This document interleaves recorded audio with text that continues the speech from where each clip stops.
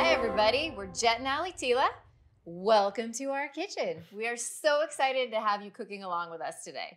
So today we're going to be making a crispy skin salmon with an Indian spiced yogurt sauce. We're going to show you getting that perfectly crispy skin like you do at restaurants is very easy to do at home. It's all about how we prep the skin. Plus, we're going to be making Caesar salad bites from scratch. And when we do date night at home in the Tila house, this is one of our go-tos. The only thing you need to do before we begin is get that oven to 375 degrees and let's get started. All right, so before we get to the salmon, which cooks very quickly, we need to work on croutons. I personally hate store-bought croutons. I won't eat them if they come on any kind of salad. So we're gonna show you how easy it is to make croutons from scratch. Do you want to do like the oiled garlic and part, and I'll do the bread part? Yeah, you're the knife skills master. So why don't you give us some tips on how to get this bread cubed for our croutons? You got it. Well, I'm gonna mince some garlic over here. Okay, sounds good. Mincing garlic, no problemo. I'm gonna grab a serrated knife. Okay, so cutting bread is all about using the right knife, firstly. And I want you to use a bread knife, also known as a serrated knife, okay?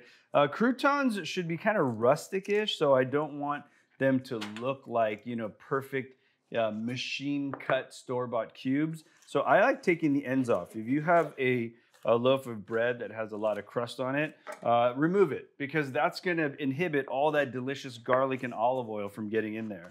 Next, it's really about kind of how you visualize the size of the salad. Since we're making salad bites, I'm gonna go on the smaller side because everything needs to fit on a romaine lettuce leaf. So if I was doing a big old family salad, I would make really big cubes. Since we're working with a ciabatta loaf, which is a lot flatter, I'm just gonna cut them in half. Again, all those nooks and crannies in the bread, what we call crumb, that is gonna soak up all the delicious part that Ali's doing right there. So I cut them into strips and then strips into cubes. It's that Tila rhyme.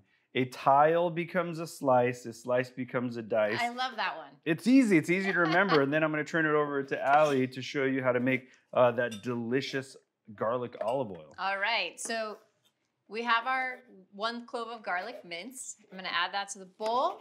Can you hand me the olive oil? Happy to. Thank you so much. You got it. I'm gonna combine that with a little bit of olive oil and then mix. Like a lot of olive oil. Yeah, no, go big, man. I mean, again, it's supposed to be super delicious and decadent. The more olive oil in the bread, the more crunchy that's what I say. Delicious it's gonna be. All right, so just give it a little mix and then maybe a little more olive oil even. Yeah, we don't need to be shy there at all. I'm gonna back Ali up with a little bit of salt and pepper. Thank you. You got it. And then we can toss our bread cubes. There we go. This is also a great way to utilize some of the loaves of bread that you might be holding. A lot of us buy kind of those boules or fancy loaves. If you start getting to the end of that loaf as a sandwich bread or as table bread, this is a perfect utilization for it. So I'm just gonna toss these to coat them. And I'm gonna prep your sheet. So go ahead, honey. Where was your hatred for store-bought bread croutons born? My snobbery. Do you have deep-seated crouton trauma? Hit me with a little parm on these croutons. You got it. I came from very humble roots, and all I ate as a kid was those store-bought croutons. As soon as I went to culinary school, had really great bread and turned that bread into really great croutons. That was it for me. It was over. Life is too short for store-bought croutons. You should be making it at home all the time. All right, I think we're ready to put these on our pan and throw them in the oven. There you go. Thank you. This is the beauty of date night cooking, though. There's no better bonding than being able to spend 30 minutes or an hour in the kitchen with the person you love the most. It's team building. It's being able to hang out. It's slowing life down. Does she know about me? You're so saucy today. I love it. It really is an opportunity, to kind of slow life down and all the distractions of the world. It's quality time. It is quality time. And this also isn't just date night sometimes for the two of us. We bring our kids in, force them to turn off their machines, and it becomes family date night as well. So as Ali's washing her hands, that's it, my friends. I'm going to throw this in the oven This is gonna bake at 375 for about 15 minutes. And crunch factor is up to you. If you wanna go big, go big. Croutons done. Let's move over to salmon. A lot of home cooks fear cooking fish at home. And beyond that, nailing that perfectly crispy skin is actually a lot easier than you think. The first thing I'm gonna do is get my pan hot. I'm using cast iron because it holds heat the best and it's gonna really help get that crispy skin. And the second thing I'm gonna do is scrape the moisture off of the skin. You wanna make sure you're starting with salmon that has the scales off, right? There's this protective layer on salmon skin that look like little armored plates. Make sure the butcher does that for you because it is a pain. It gets all over the place. It's easy to find skin on scaled salmon. Next, you wanna make sure you have a little paper towel and watch what I'm doing. I'm actually gonna take my knife, very sharp knife, and I'm actually gonna scrape back and forth on the skin, decent pressure. I'm not scared of really putting some elbow grease here because what you end up with is that moisture on the skin. And as you know, moisture is the enemy of crispiness. I think that's a theme in every one of our date night classes so far. Right? Moisture is the enemy of crispy. And I'm gonna basically just take the blade, not perpendicular, but with a slight angle, and just scrape downwards. And I can go that both ways here. I'm actually doing it on a sheet pan over parchment to keep from all this cross-contamination. There's less dishes, right? Because we want to spend more time cooking together and hanging out than cleaning up. With steaks, you pat them dry. Why use a knife here? Yeah, so a paper towel is going to start the work, right? It's going to get you that surface moisture. Because there are scales on fish, there are little divots in the skin that you actually can't see. So a paper towel is not going to be enough. That's why you're using a nice sharp blade to actually get deeply in there to remove as much moisture as possible. And that's what I'm looking for right there. That was the enemy to crispy brown skin salmon. So I'm going to wipe that right off. I'm going to give you another chef tip here. Fish is actually rounded on the sides and it tapers from head to tail. So you're never gonna get a perfectly flat piece. So to keep the fish from curling, you can cut these little lines in the middle of the skin. That's gonna do two things. That's gonna look gorgeous and it's gonna keep this fish from kind of curling up on you because very fresh fish is gonna wanna pull. It's the skin of the fish that's gonna wanna tighten up and pull this fillet together. But that's it. So let's season both sides. Since I have fish hands, do you mind salt and pepper? For sure. I would be happy to. Thank you very much. Lovely, lovely. Kosher salt, cracked black pepper is all you need for just about any piece of protein or vegetable. And then I'll do the flip once you pepper. Yep. A few tips on looking for freshness of fish. Number one, it should look moist, right? We know the color of salmon. It has this deep orange, almost reddish color. Another thing is actually getting in there, and even if it's in the package, not in a rude way, but just go ahead and push in. Don't be that person that's like jamming your fingers in there. But don't it should be, don't be that guy or gal. But it should be firm to the touch as well. When you push down gently with your fingertip, it should bounce back. If it leaves an impression, that fish is not the freshest fish around. Another tip for you is also use your sense of smell. Fish should smell like the ocean, right? If it's off-putting at all, it's probably past its prime. So grab another piece of fish. That's perfect, Ali. Thank you very much. Ooh, I almost burned you. Sorry about that. Okay. Why are you mad at me? No, not at all. Never. Now, last thing I'm going to do is put some oil on this. Now, and I'm a believer, because I come from the restaurant kitchen, that I like to oil the fish, not the pan, because this pan is getting pretty hot. I don't want it to smoke up on me. So I'm getting the perfect amount of oil on the fish versus doing it in the pan. So watch what I'm doing. I'm going to go down and away, allowing space between the two pieces. Now, I didn't get this pan ripping hot like we did when we did our surf and turf dinner, because I want the skin to come up in a more moderate way to push all that fat out. So I'm going to leave it there and wash my hands. Okay. But yeah. While you're doing that, I'm going to chop some cilantro, and I'm just going to take the tops off the stems and then give it a rough chop, and then get our yogurt sauce going.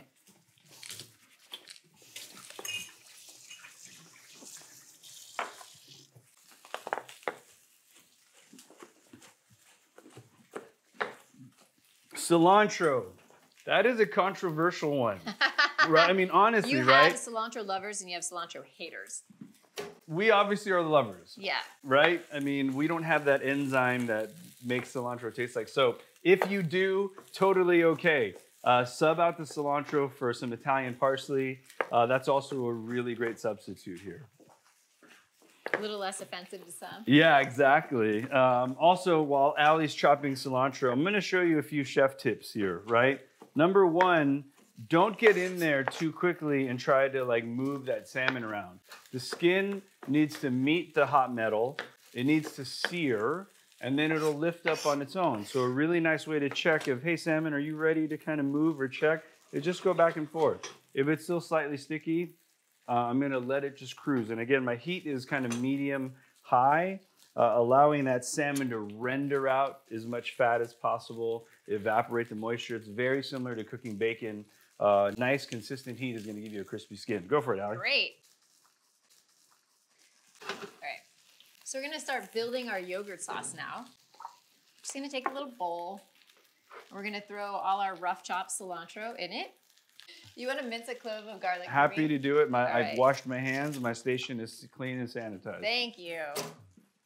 Thank you, thank you. Just one. We're just going to mince one. So next we're going to zest one lemon right into our cilantro. And you want to only get the outside yellow part, because once you get into that white pithy part, it's going to be bitter and you're going to taste that in your yogurt sauce. So one whole lemon. I'm fired. I'm lagging on this garlic. Oh, you got time. Oh, you okay. have time. All right, good. While Ali's doing that, the way I like to do garlic is take the root end off and then give it a gentle push, and then the skin falls right off. And then I just do a nice kind of fine mincing pass, and then I quarter churn and mince again. I don't really overthink it, but since this is fine, another thing you could do is put a little salt on this garlic clove, and then I call it the row your boat, but you're really kind of just using your knife and just scraping. And this is a nice way to get your garlic processed down without trying to get your fingers involved. You know, I was taught by a French chef that to get the really delicious, pungent flavors of garlic, garlic needs to be smashed together. And he was teaching me, like, when you slice garlic and you fry it, it's sweet. But when you smash garlic, you get the beautiful, like, strong aromas that you want out of garlic. That's great to know. I'm coming in sharp. Coming in. All right. All right. There you go. And we're also going to add a couple tables of lemon juice to it. I want to make sure I don't get any seeds in there. Oh.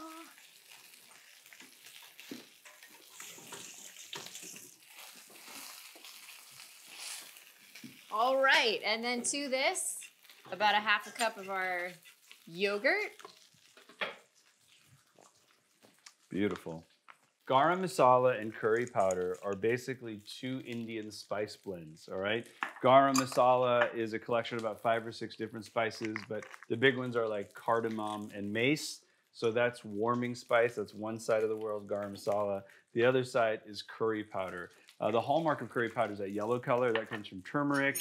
And then you add to that coriander and some other spices. So just think about them as two different Indian spice blends that have really delicious flavor. The word garam, trivia, basically translates to hot, or hot like spicy, not hot like heat. So here's a question for you. Yeah.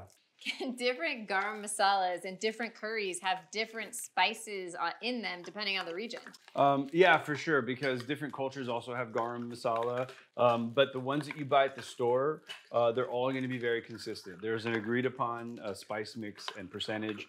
If you buy garam masala at the store, it's going to work all day long because they're all very consistent in flavor. Yeah. All right, now to finish this off, can I have a little olive oil, please? Absolutely. So just a little hit of olive oil here.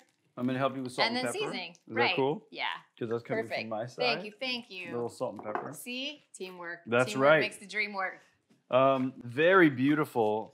This sauce works for just about anything. Fish is nice, but if you wanted to use this on chicken, or going to use this on, beef, I mean, it works phenomenally. Okay, so you're good? We are good. Okay. So we can just set our yogurt sauce aside until we need it. Let's check back in on this salmon. So salmon, if you've never cooked it before, has a lot of natural fat in it. You know, you hear about all those omega-3s, but again, I am not a dietitian or a doctor. Salmon has a great amount of fat, which makes it super delicious. And when you cook the salmon skin, it's gonna render out a lot of fat, just like you're cooking duck.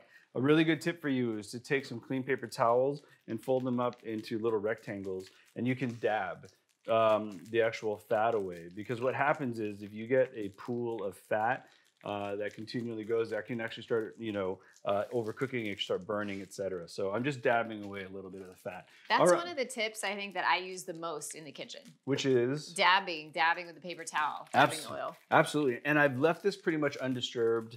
And if you actually look at the salmon, you can see the cook come up the sides, right? It goes from that beautiful orange translucent to opaque. And now I'm gonna ask salmon, are you ready? By kind of lifting it. And it's saying, hey, I'm ready. So let's give this a shot and see how this looks. Look at that. Oh, beautiful. That's exactly what we're looking for right there. And you can actually tap on it and hear how crispy that is. So I'm gonna go back to the other side here. There it is, right there. A few more chef notes on cooking salmon. You don't have to cook salmon 50-50.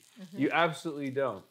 If you can cook it 70-30, you can cook it 60-40. Your goal as a cook is to nail that beautiful crispy brown skin and then turn it over, and however long it takes on the other side coming up, the side you can see. So what, I think we can catch it because we have such an awesome team here. You can actually see the cook come up the fish, and I can just let this cruise on low heat until it cooks through, and then we're good. If you're super comfortable with finishing this in the oven, feel free about 5 to 6 minutes before dinner of just popping it in the oven instead of doing it on the stovetop.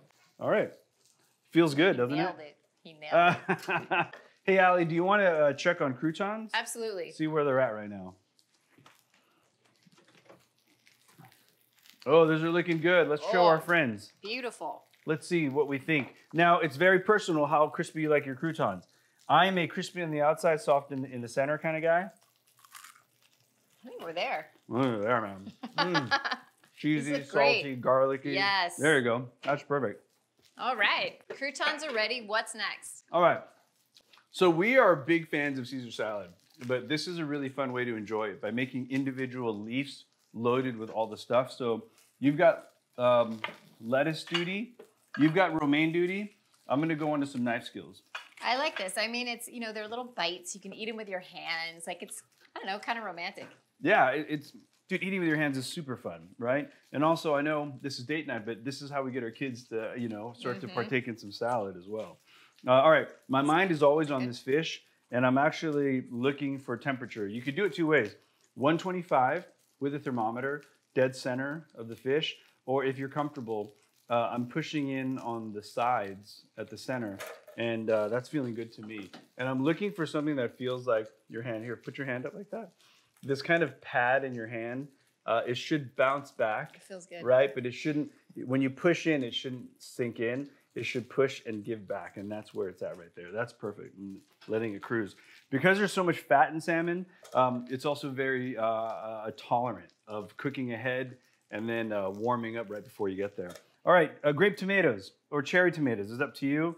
I battled Morimoto once on Iron Chef, and he was cutting them one by one. And just to kind of like, be like, yo, I got skills, bro. I actually do the flat hand with a flat blade. Show off. No, it's not. I was just like, my idol's cooking next to me, and I'm like, I got to show him that I know something.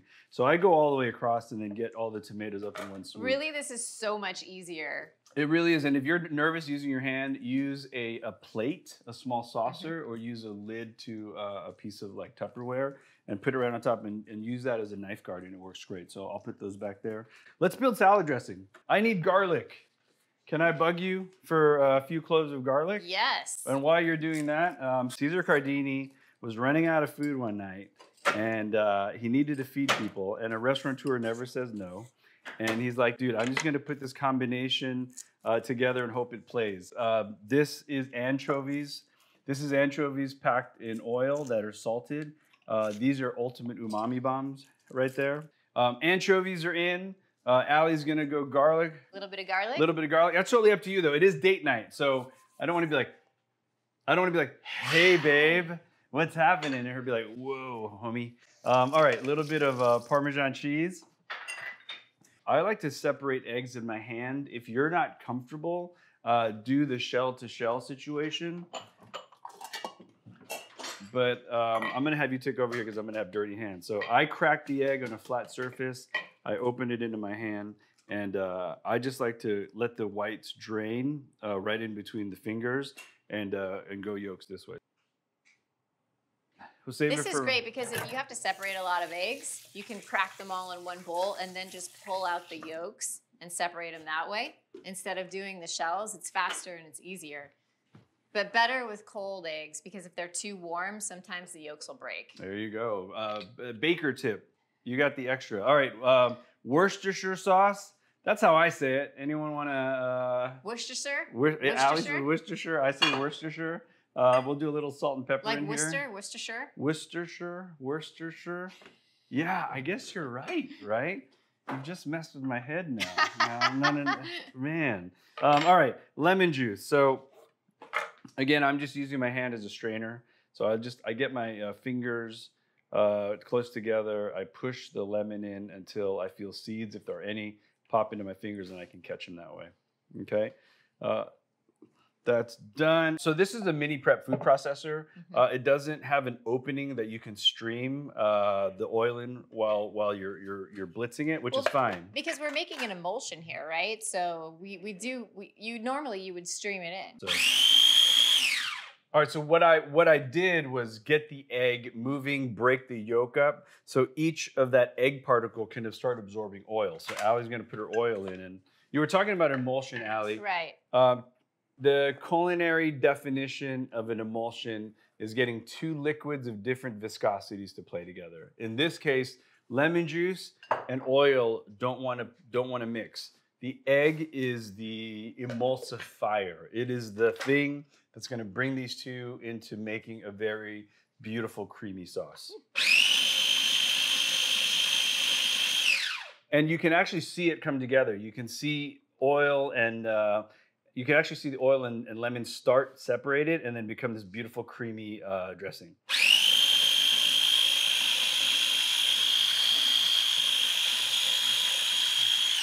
I love this tool. It's 4 cups. It's easier than like hauling out that 20-pound food processor, and easier they're to relatively clean, inexpensive. Too. That's it, man. Look at that. That's perfectly even. Let's taste that. Just needed a moment. I'm sorry. Super delicious.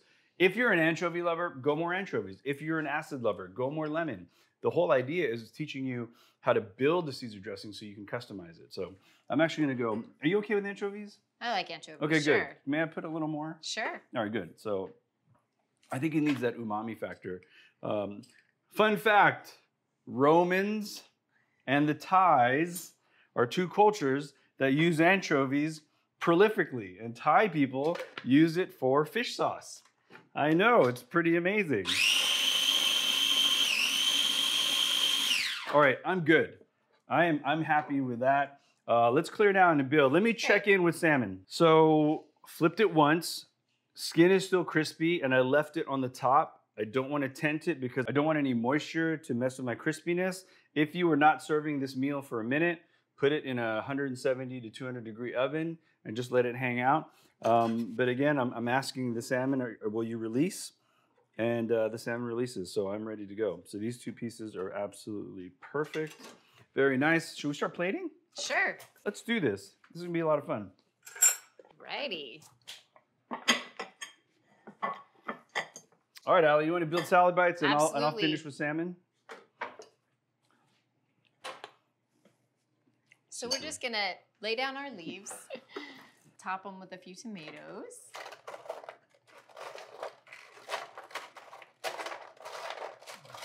And if you're not into cherry tomatoes, you have grape tomatoes. You can slice.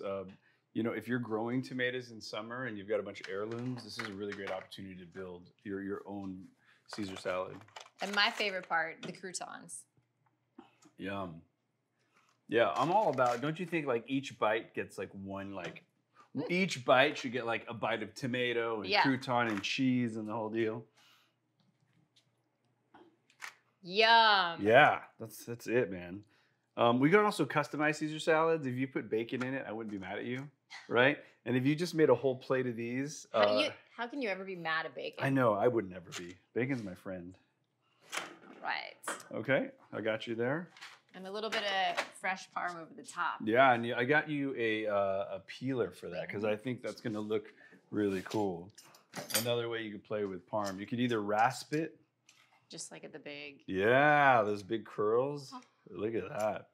If you're more of a parm shower situation, you have your rasp, but to get a little chefy, I do like the peeler. That's gorgeous. And then I'll come over the top with dressing when you're done. Fancy. It's date night. These are one of my favorites. And Tila tip, season everything. Even though your dressing is well seasoned, you always want to put a little salt and pepper, even on your greens, because that's going to really pop the flavor of all these ingredients. Season every layer. This dressing, if you're not going to use immediately, put it in something airtight.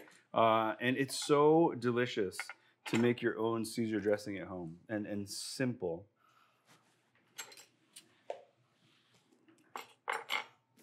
I just put a little bit. In my mind, I don't think you need a lot. yeah, I'm always thinking It's just a bite. what the perfect bite is. And then to me, that's the perfect bite. I like to play with a paper towel. So the way I always do it is, things come out of the pan with a little bit of fat on them. Things come out of the pan like a little moist. I'm going to just give it a little tap and dry off. We'll go that way. So you would like to play it skin side up? Always. So I have been in trouble on many competition shows by not showing off the crispy skin. You worked really hard at this crispy skin. You need to get credit for it. So I think it's quite important. So a little bit of yogurt sauce.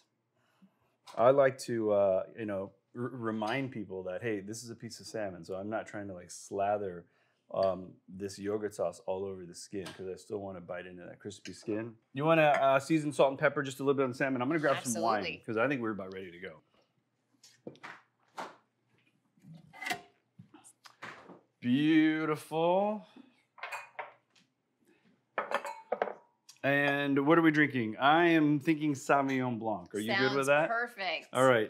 Salmon has a good amount of umami in it. It's not like a whitefish like halibut. So I want something that can stand up to it. And acidity, in my opinion, is the way to go. So Sauvignon Blanc has kind of grapefruit notes, but it has a nice enough backbone. You want that acidity to pair well with the creaminess of the yogurt, the anchovies, and the creaminess in the Caesar. But if you wanted to go red, I think a light red. You can go Pinot probably, Rosé, Champagne all day.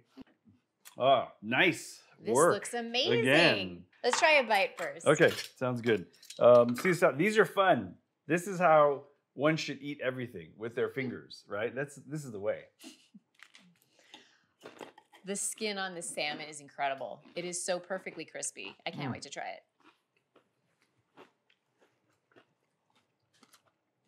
Such a fun play on Caesar salad. Right? It's not heavy. Everything on this plate's light. I think date nights sometimes are all about big, steak and lobster.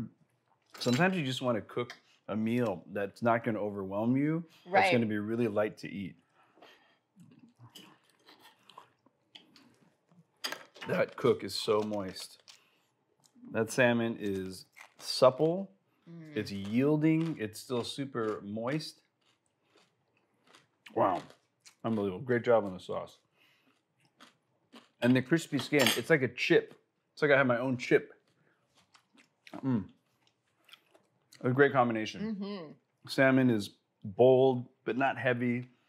The yogurt sauce has the acidity, has the herbs, the garam masala. Creamy as well. Right. This really is one of those date nights where you don't walk away feeling guilty. You know what I'm saying? I mean, for various reasons. Just kidding. Just kidding. Nice light wine. I think what it was, Sauvignon Blanc.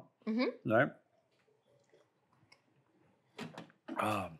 Refreshing. Oh, nice. This really is, the words that I can come up with is completely refreshing. We nailed it. Crispy skin on the salmon, a beautiful yogurt sauce, and a really fun play on a Caesar salad. Thanks for taking our class. We had a great time cooking with you, and we hope you had a great time cooking along with us.